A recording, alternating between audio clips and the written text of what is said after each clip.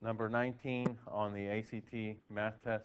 It says, what is the product of the roots of the equation x squared plus 7x plus 10 equal to 0? And in this case, we're thinking what are factors of 10? So we could probably factor this.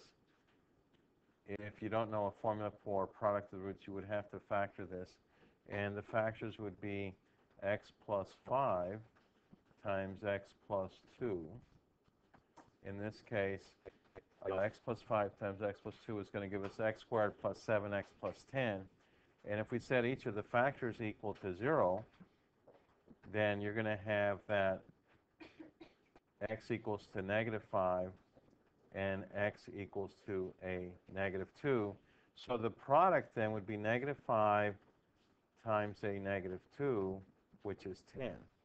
Now, sometimes they'll ask for the sum of the roots, and if they were to ask for the sum of the roots, then all you would do is to add the negative 5 plus a negative 2, and you get a negative 7.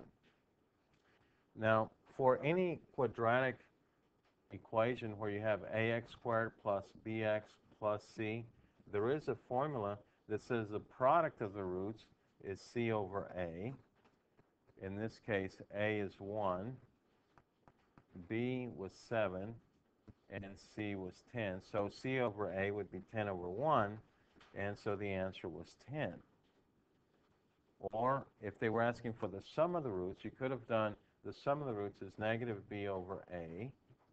And in this case, you could have taken negative 7 over a negative 7.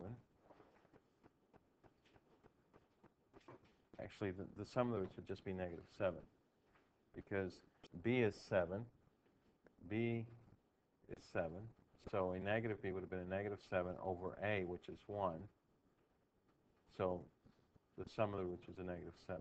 So you have two formulas here for sum of the roots negative b over a, and product of the roots is c over a.